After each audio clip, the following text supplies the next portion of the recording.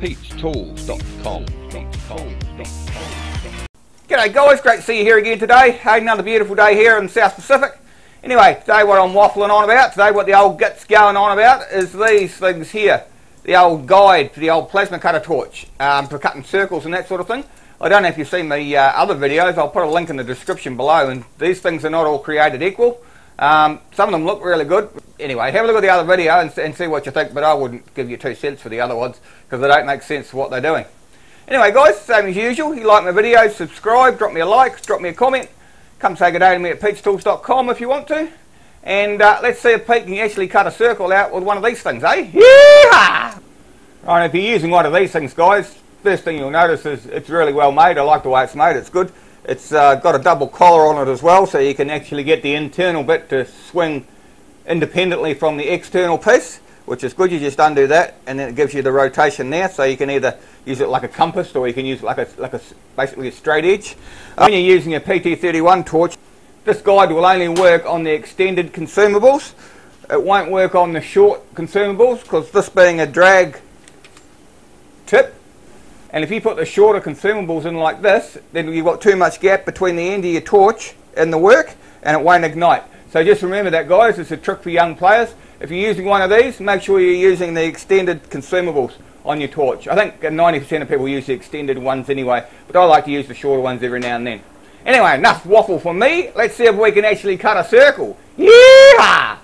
So guys, like I said, just stick your torch in like so. Make sure the wheels are moving as well as you're touching the tip on your work. Get your little Allen screw thing here and just tighten up from the back and the front.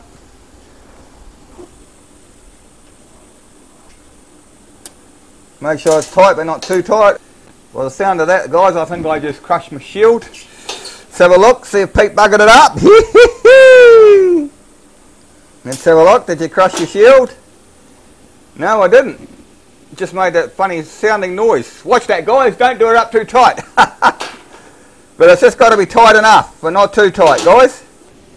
So what I'll try and do guys is do like a half circle maybe around here or something and see if it cuts alright. What you're going to need to do first is drill a hole like here and about half the distance of whatever you want your full circumference of your circle, but we're only going to do like a half circle anyway, so I only need to measure it from this side if you know what I mean, because I'm not going all the way over. So if we go about there, pull them out a bit and do a big half circle like so. So if we blow a hole about here, you're supposed to drill this guys, but you know, anyway, I'm not going to, can't be bothered.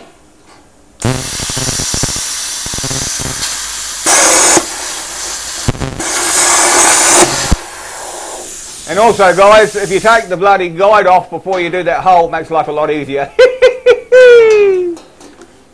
So what we'll do guys is to measure up how big a circumference we want. So do you want to go around there Pete? Maybe around there, round to here. What do you reckon guys? Something like that. Let's have a look. Or maybe pull them in a little bit more so we get a bit of a tighter curve. How about from there, round to there. A little bit more maybe. Right, so if I do them up there, this is going to give us half the circumference of the circle guys. But remember, I'm only doing half a circle anyway, so because I haven't got a big enough piece of metal. Anyway guys, let's kick that in the guts, see if it works, eh?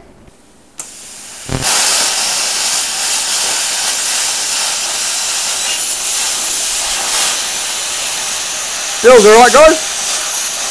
Don't go too fast though. Nice even speed. Looking good. Looking alright. See how the torch moves independently of the guide. Let's have a look. See how we're looking. What do we end up with guys?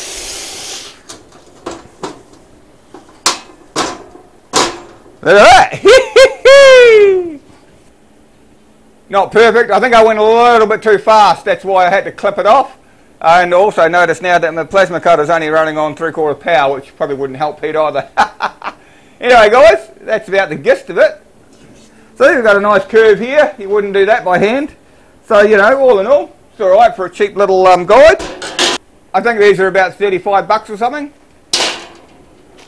But these, check my other video out for these. They look exactly the same as these, but these are just bleh. I wouldn't buy one of these, but Like I say, I might be wrong. Check out my other video and I'll show you what I mean with these things. So guys, hope that helped you out a little bit if you're trying to cut circles or cut some sort of shapes or something. But this is quite a good guide because it gives you lots of control. And I like the way the torch can move independently from it, which is all good. So yeah, I'd give this one here a thumbs up. But I wouldn't give this one here house room. I think this is just rubbish. But anyway, that's just my opinion.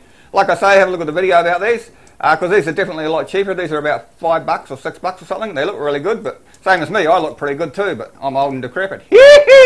Anyway guys, same as usual, if you like my videos, subscribe, drop me a like, drop me a comment. Come say good day at pete'stools.com, and Pete will be back in the next couple of days to tell you a whole lot more bullshit. Anyway guys, take care. pete'stools.com